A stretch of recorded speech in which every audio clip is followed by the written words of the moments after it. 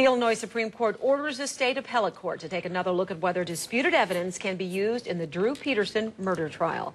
Hello, everyone. Thanks for joining us today. I'm Sylvia Perez. And I'm Jose Sanders in for Linda this morning. The former Bolingbrook police sergeant is charged in the death of his third wife, Kathleen Savio.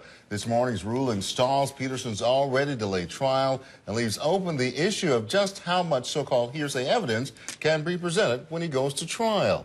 ABC 7's Ben Bradley is here now with more on this changing story. Yeah, it's a complex one, but I think the headline here is that prosecutors today were thrown a life ring by the state Supreme Court, although it's not yet clear if it will be enough to save their case against Drew Peterson.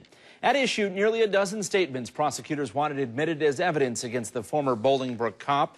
They were meant to show Peterson had a financial and emotional motive to kill his third wife, Kathleen Savio.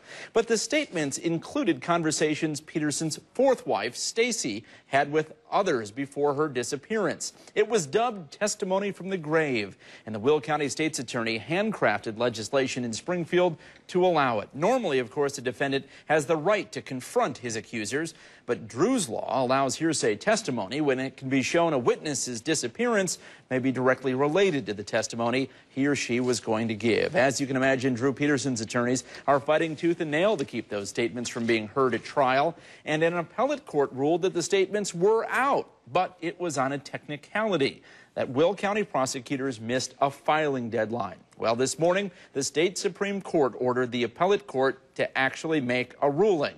So the gate is opening again on the possibility that damning hearsay evidence may be heard at Drew Peterson's murder trial. Now, a moment ago, Peterson's attorney Steve Greenberg told me that he is disappointed in this ruling. He said it's just one more example of the legal system carving out exceptions for Drew Peterson and their effort to convict him.